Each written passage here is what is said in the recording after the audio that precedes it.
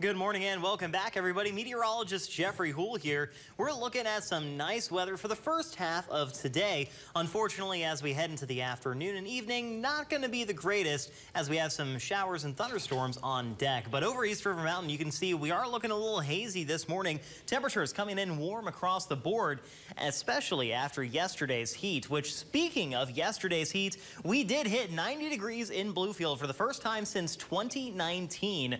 That means we've got some lemonade in the future as we see our normal high temperature. That's 79 degrees. So we were 11 degrees above that. Not the biggest discrepancy in temperatures that we've seen all season. But of course, this is the warmest that we've been all year and will likely be for the rest of the year. Unless we get warmer than that, I'm not counting anything out. As we look at the record for yesterday, 1952, it was set and it was 91 degrees. So we were 1 degree off of tying that record. A low temperature yesterday was 66 and the normal 62. As we look at the temperatures right now out the door, we've got 71 degrees on deck in Bluefield, Beckley, and Grundy, Hinton as well. Over in Richlands, we're the warmest temperature this morning at 72, and then nearby Tazewell, 65 for the coolest temperature this morning as well. Overall, things are warm starting out, and we're going to stay warm again today. But as we head into Thursday, we've got colder air on the way. That's going to be thanks to a cold front pushing through tomorrow, bringing us down below average for the first time in a while.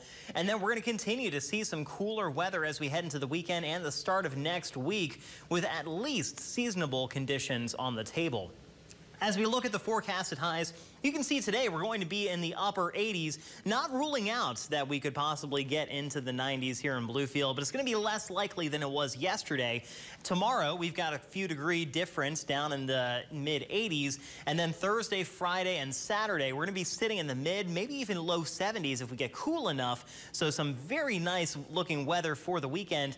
That is, if it wasn't for the rain. Some great temperatures, though. Looking at satellite radar, we've got heavier cloud cover moving in from the northwest, and we're going to be seeing that over the next several hours. Not going to be looking at as much sunshine as we were yesterday, but the first half of the day should still remain dry. If you're looking to do some yard work, today is likely going to be the last day you'll be getting for a while, because Wednesday and Thursday, looking to see some scattered thunderstorms at times throughout the day. So take advantage of today and the dry weather while you can, because tomorrow we even have a risk for severe weather, a marginal risk, 1 out of 5 for the entire viewing area. Could see some stronger thunderstorms popping up, some of which may have some damaging winds, but we're also looking at the possibility for some heavy rainfall resulting in some flooding issues, so make sure to stay weather aware tomorrow. As we get a look at this evening, we're going to start to see those thunderstorms popping up likely around 4 to 5. They'll continue on into the sunset hour. After that, we'll dry up a bit overnight, staying warm again in the upper 60s, low 70s, and then we'll continue to see off and on thunderstorms throughout the day on Wednesday, starting around lunchtime, continuing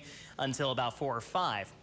Now, looking at the extended forecast, after that, a stationary front will stall out to our east. That's going to be giving us rain chances throughout Thursday, Friday, and the weekend as well. Next week, looking to be seasonable at the very least.